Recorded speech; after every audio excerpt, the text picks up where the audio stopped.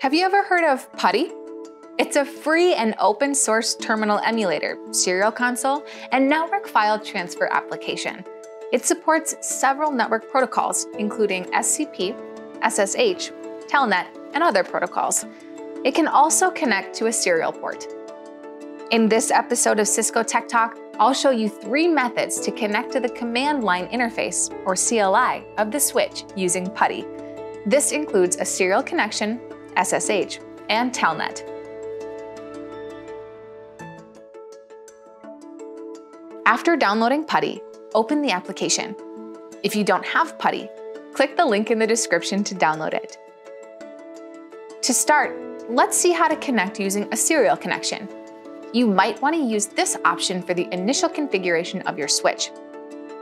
I'll choose serial as the connection type and COM3 as the serial line. If you don't know the port on the computer when setting up the connection, you can open your device manager. Scroll down to ports and check the USB serial port that is connected to the switch. Next, I'll make sure the speed is set as 115,200 and not to the default value of 9,600. I'll select the default value of 8 for data bits and 1 for stop bits. If you're having an issue connecting, make sure these parameters are set to the correct values as shown. For flow control, I'm going to select None. This is the recommended method of preventing data overflow. This looks good. I'll click Open. You can see that the command line interface opens. Here, I'm going to log in using my username and password. The default username and password are Cisco. I'm connected and ready to use the CLI.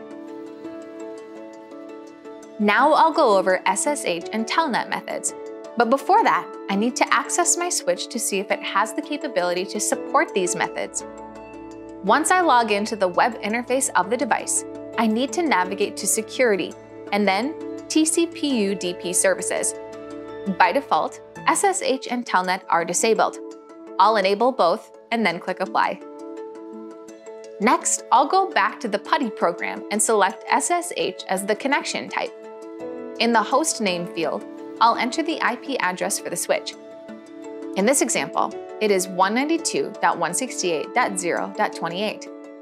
By default, the port that SSH uses is 22. I'll then click Open and enter the username and password for the switch in the PuTTY terminal. You can see that I'm connected. Finally, I'll go over the Telnet option.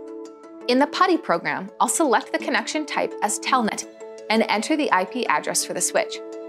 The port is 23, which is the default port number that the protocol uses. The settings look fine, and I'll click Open to enter my username and password in PuTTY. Now I'm connected and all set. It's as simple as that. Now you can choose one of these options to access the CLI of your CBS Switch using PuTTY. Thanks for watching. I'll see you next time.